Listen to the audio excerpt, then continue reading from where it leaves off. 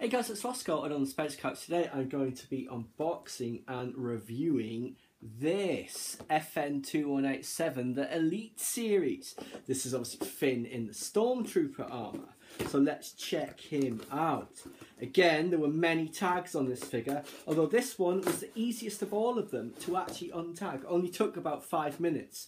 The others took so much more. So yes, again, heavy in the hand. Check that out.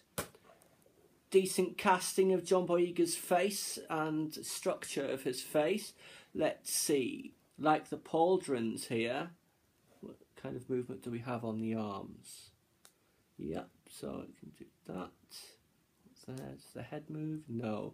You can see he has his neck brace on so the head doesn't move. That's one also. Legs. Yep, that's pretty decent. Let's just stand him there for a moment. Just slightly that way so I can actually be seen. Don't have to hog the limelight all the time, John. Right, bonus content. We have 2 blasters and the helmet. So let's see. A little baby blaster and a bigger blaster. Can't remember the names of the blasters other than the DL44 and the other was the Z6 right baton. So there's one of the blasters.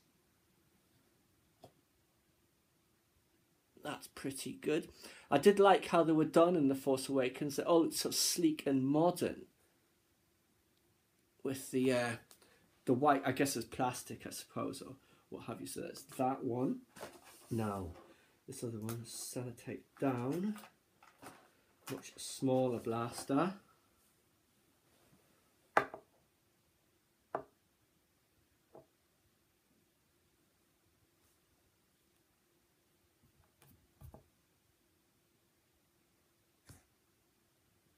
There you go. Have a look at his helmet. I'll have to put him on the helmet, of course. So there we are. That's good detailing of that first order updated helmet. It's got the shape there. Ooh, watch out. Shape of that helmet, great. So let's see. Here you go. Time to go and be remasked. So yes, you would never know he's a hero.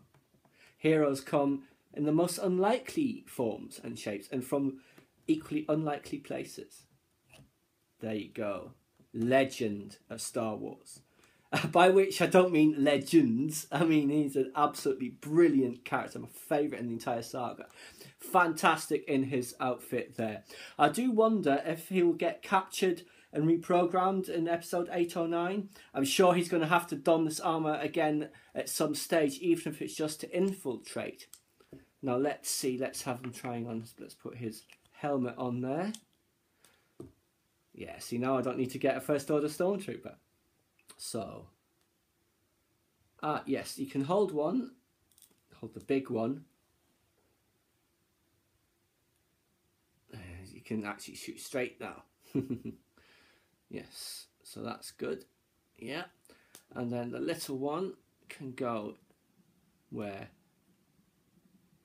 Oh, I thought there was an actual holster, there isn't. Maybe you can go on the other one.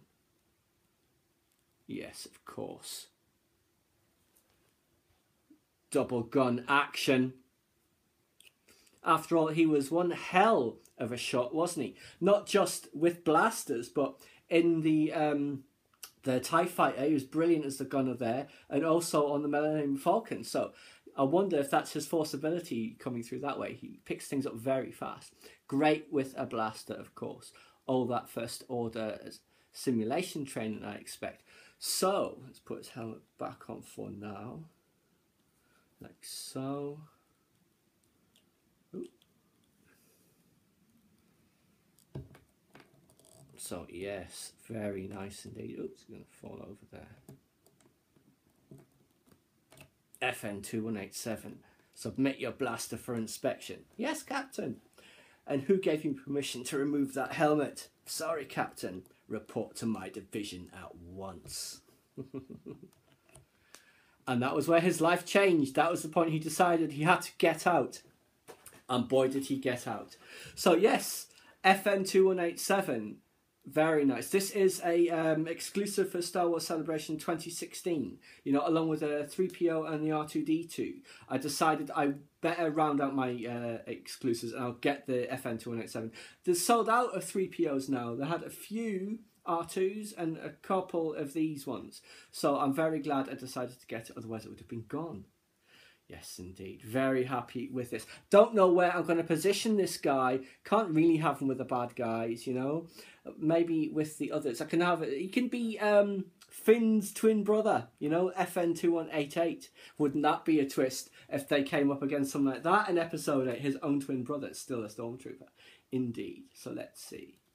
Yes, that's very good. Very happy with that, guys. This wasn't on sale, of course. This was $18.95. Again, that nice heavy premium feel that we've come to expect from the Elite Series die-cast figures. I hope you enjoyed this. If you did, please subscribe to my channel. Leave me a comment or a suggestion for an upcoming topic you'd like to see discussed. Or like the video.